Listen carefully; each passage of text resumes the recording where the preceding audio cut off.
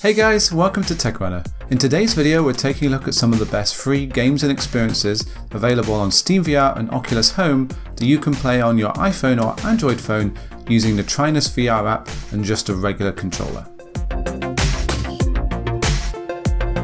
First up is Dream Deck, the short demo experience for the Oculus Rift. It is made up of 4 short scenes: a woodland animal scene, an alien encounter on a planet, a skyscraper in a steampunk world, and a T-Rex running towards you. It's a fun basic intro to VR you can show people and try out for yourself. Polylearn VR is an endless game. You fly a ship through a landscape of obstacles which you need to avoid while passing through rings to get bonus points. You can control your ship with a controller or by looking or leaning. The graphics are simple but effective, and there are several colourful environments that you fly through with some nice variety. Overall, it's a fun game. Invasion is a short film in VR. 2 aliens come to Earth to invade but are actually really small. For most of the film you're on a frozen lake watching the events unfold while a white bunny hops around looking alarmed. It's a nice animated short with some good visual humour which reminds me of Pixar or a Disney film. It runs for about 10 minutes.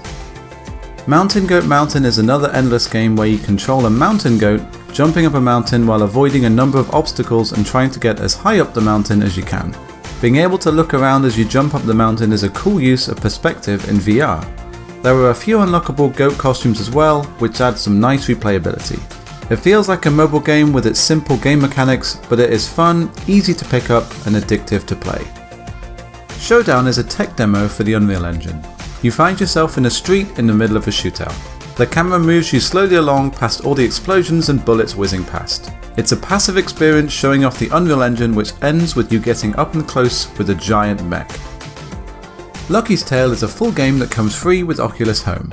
It's a third-person platformer similar to Jak and Daxter or Ratchet & Clank that follows the adventures of Lucky the Fox. It's a fun game with a bright and colourful art style. The use of different camera angles as you run through tunnels or go underground definitely adds something you wouldn't get without VR.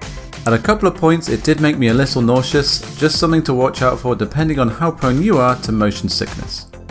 Those are some of the best free games that I found that don't require motion controllers to play. While they are fairly basic, they give you a fun introduction to VR on a budget.